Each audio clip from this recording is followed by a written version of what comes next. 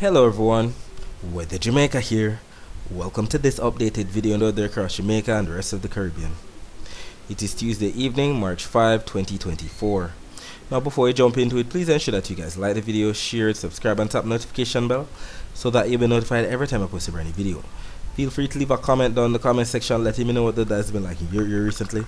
Also feel free to ask any weather related questions that you might have about the future of weather in your specific area. Alright, so let us take a look at the surface map of the Atlantic for this evening. We can still see that the entire Atlantic basin is being dominated by a ridge of high pressure right there, situated to the east of Bermuda. And we can see that it's responsible for sending all of those easterly trade winds across the main development region from Africa into the Caribbean. We can also see some broken lines right here across the northern portion of the main development region associated with the trough, another trough right here off the east coast of Florida, and to the north of that we see a cold front affecting portions of the southeastern United States. If we take a look at the visible satellite images of the Atlantic before the sun went down, we can see the clouds associated with that trough situated across the northern portions of the main development region. We can also see those low-level clouds pushing from east to west, especially to the north of the Caribbean, all courtesy of that high-pressure ridge. Excuse me. If we also take a look, we can see the clouds associated with the trough to the east of Florida, as well as the clouds associated with that cold front, right there stretching all the way from the Gulf of Mexico across portions of the southeastern United States. We'll be talking more about the Caribbean weather later on. Let us focus our attention on what took place across Jamaica for today.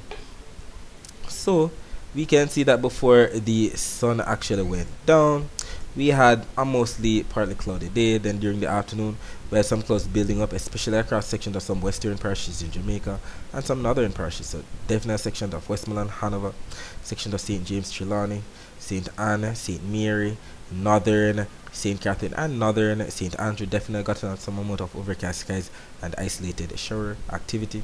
And if we take a look at the latest infrared satellite images, we can still see those grayish patterns right there across section of western Jamaica associated with the leftovers of those clouds. Still brings some amount of overcast skies and isolated showers, especially to western Jamaica. If we take a look at the latest Cuban Doppler radar images, we can see that we still have those greens and some slight yellows that represent some light to moderate to even maybe some slightly heavy rainfall affecting sections of Westmoreland and Hanover as we speak. Taking a look at the temperatures right now, we can see about 27 degrees Celsius in both Montego Bay and Kingston. And by 3 a.m. on Wednesday, temperatures should dip down to about 23 degrees Celsius in Montego Bay, 21 degrees Celsius in Kingston. You can see that the entire Atlantic basin is going to be receiving above normal temperatures for tomorrow, as this map from the GFS is showing 18Z on Wednesday. When we calculate that, that's 1 p.m. on Wednesday. And we do see those above normal temperatures stretching all the way from the Gulf of Mexico across the United States into Central America, South America, the Caribbean, Jamaica.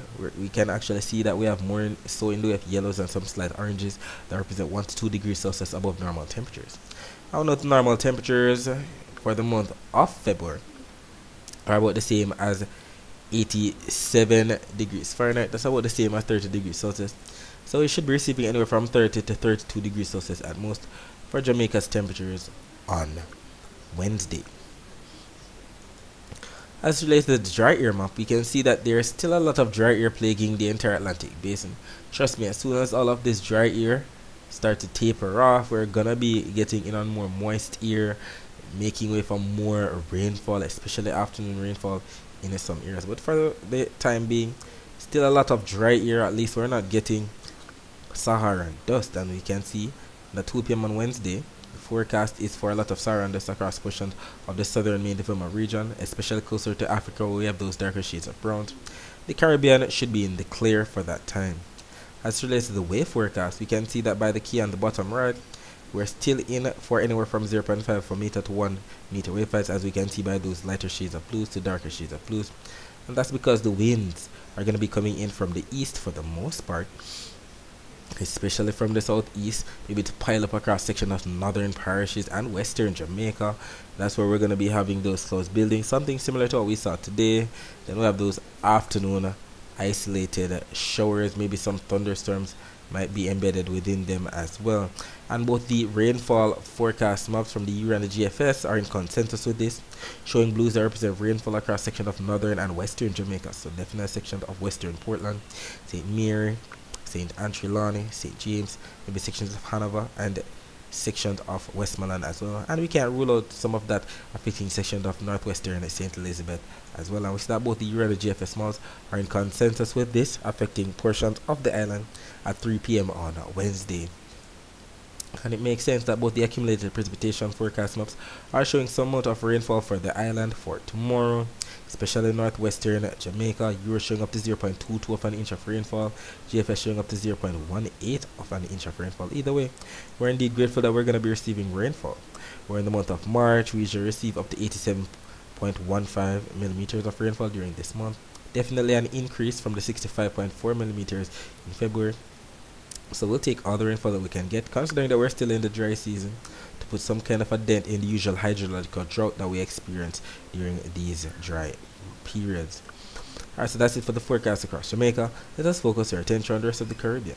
So we do see some patches of clouds associated with the surface trough.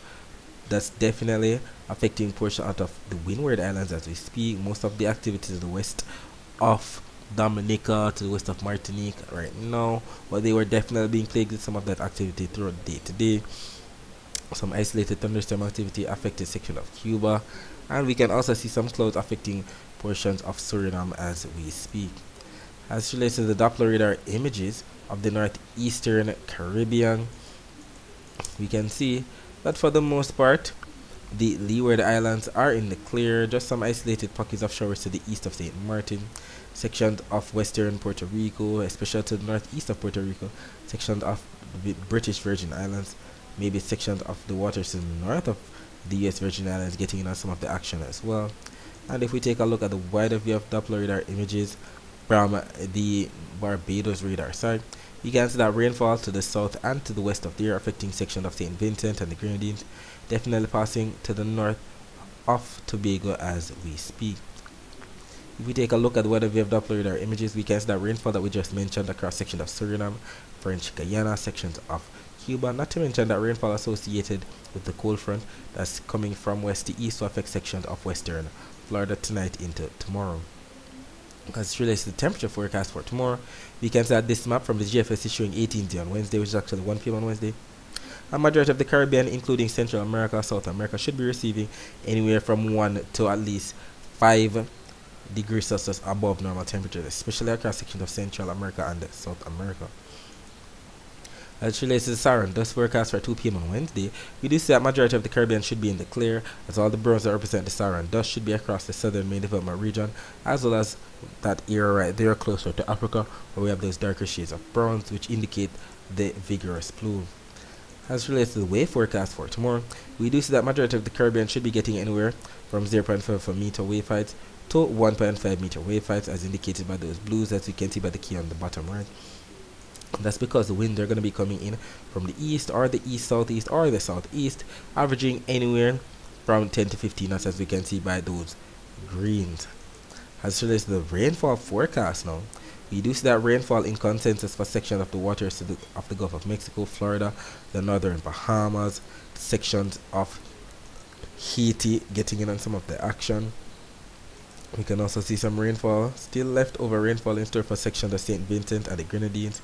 Some of that rainfall affecting sections of northeastern South America, so French Guiana, Suriname, Guyana, southern Venezuela, sections of Colombia, sections of the border of Panama and Costa Rica.